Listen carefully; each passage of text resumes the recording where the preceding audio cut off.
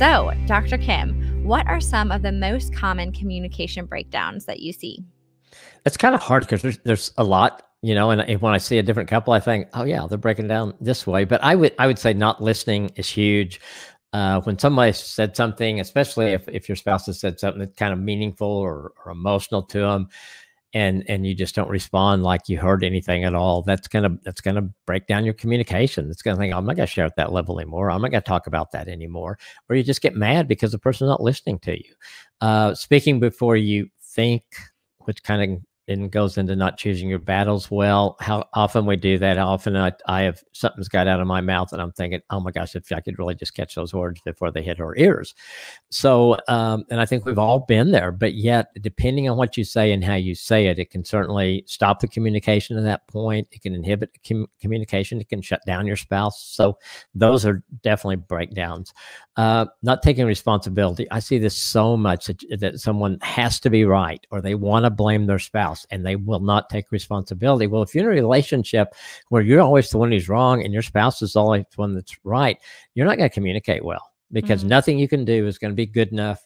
But you're just stuck, and so you're not going to communicate well. And then the other thing, and I think some couples do really well in not doing this, but the couples where it happens, I think it really causes problems. That's bringing up the past, and we talk about it in conflict resolution, things like that. But if you have an issue in the past and you have resolved it, it's got to stay in the past. And you haven't resolved it, then resolve it. But those things, you can't keep bringing up and I know that's hard sometimes, because maybe this is the 100th time that they have gone over the budget.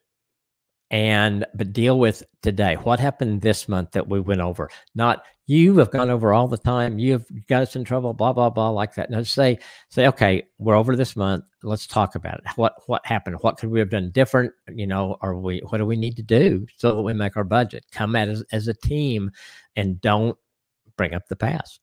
Yeah. Yeah. Wow. Well, Dylan and I have struggled with all of those. So are we going to be okay? Yeah. The reason they came to my mind is because we've done all those ourselves. Okay. I'm glad you're. So and I know the downside. Yeah. That's right. So if you're listening and you're like, check, it's okay. Well, that's why we're talking about this today. It's going to be good.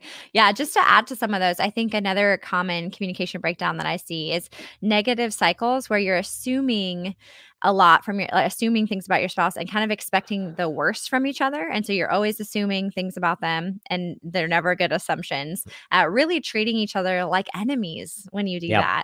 Another thing that I see is only talking about what you want to talk about. So kind of being selfish in your communication, not having an interest in your spouse or their interests. And just kind of taking over the conversation. If it's not about you, you're not interested. That's a big problem.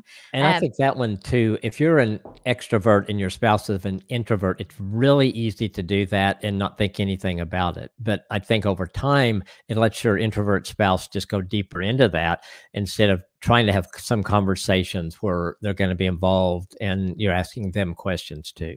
Yeah, that's good. That's good. Yeah. And then I think, using strong language, whether that is like foul language, yelling, or speaking in like strong superlatives, like always and never, that's just a harmful pattern and definitely will break down your communication.